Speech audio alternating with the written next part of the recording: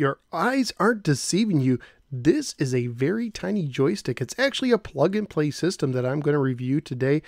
It just, look at that, fits in the palm of your hand, has a keychain on it. Very cool keychain, one of the coolest keychains ever. Looks just like an Atari joystick. Even feels like it, except miniaturized. It's like a Atari joystick Barbie would use. You have a couple buttons. You have your fire button and the joystick itself, sturdy as I said. And this is the game select button. When you're in the game itself, you use this to select the game variation. On the back, there's a little reset button if you want to reset it to go back to the main menu, but it's so tiny you can't really get it unless you have a pin or something, so it's not very useful when you play it. How does it work? Well, it plugs into this unit right here. You have this kind of headphone jack you plug into the joystick itself, and then you have your standard composite audio, mono sound and video cable going on there.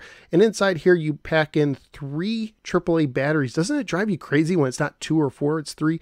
And an on-off switch, but there's no light to tell you if it's working, but this does work. So let's go ahead and take this little guy, plug it into the bigger guy, which you probably can't carry with you, and plug it in my TV and see how the miniature Atari joystick plug-and-play system holds up today. Let's go to the games.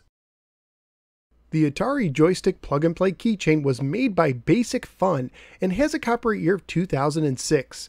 Basic Fun actually made 3 of these, including a second joystick keychain that contained Centipede and Yar's Revenge, and a mini paddle keychain that contained Pong, Breakout, and Warlords. This one I have contains Asteroids and Millipede. When you start it up, you get a simple menu showing you the 2 games. It might not be clear which game you are selecting at first, but it's the game surrounded by the red oval.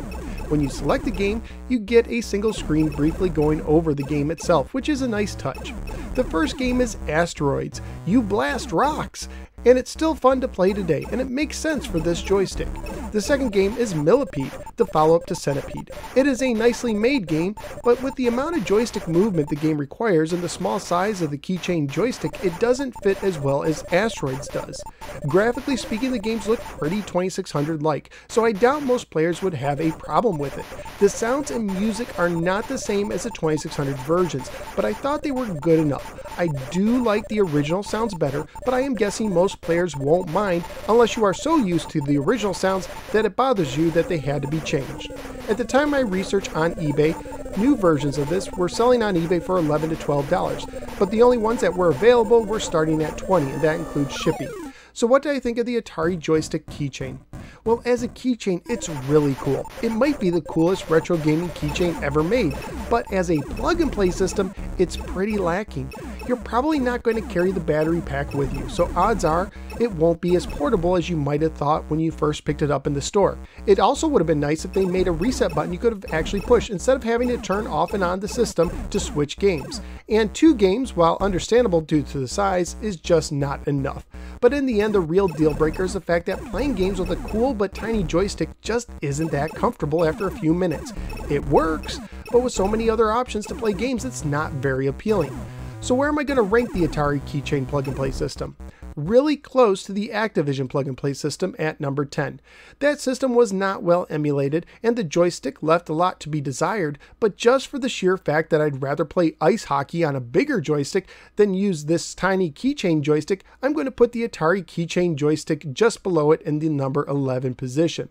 It's a fun novelty idea and a very cool keychain to carry around, but as a plug-and-play system, it's not that great. If you enjoy retro-related videos, would you please click the like and subscribe buttons. You can also follow me both on the Facebook or the Twitter. You can also support the show on Patreon. Just go to patreon.com/NoSwearGamer for more information. Thank you for giving me a little part of your day, and I look forward to seeing you next time in the next episode of the No Swear Gamer. Take care, everybody.